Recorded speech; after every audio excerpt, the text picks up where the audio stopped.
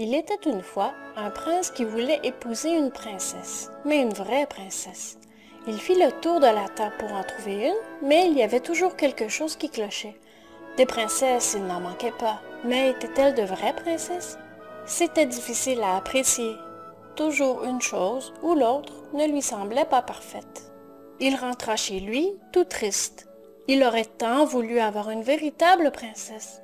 Un soir, par un temps affreux, éclairs et tonnerres, cascades de pluie que c'en était effrayant, on frappa à la porte de la ville et le vieux roi lui-même alla ouvrir.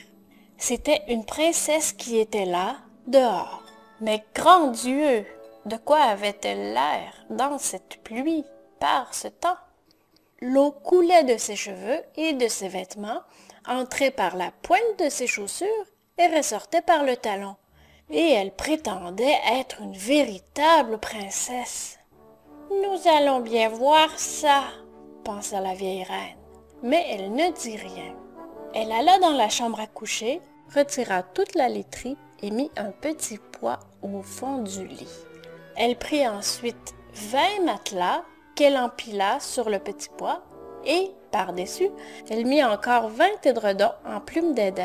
C'est là-dessus que la princesse devait coucher cette nuit-là. Au matin, on lui demanda comment elle avait dormi. « Affreusement mal, » répondit-elle.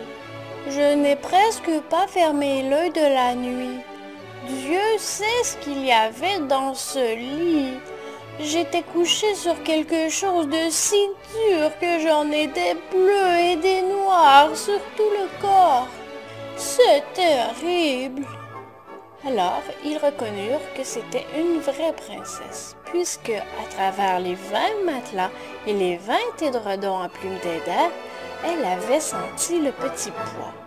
Une peau aussi sensible ne pouvait être que celle d'une authentique princesse.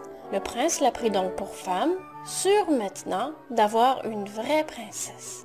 Et le petit pois fut exposé dans le cabinet des trésors d'art, où on peut encore le voir si personne ne l'a emporté.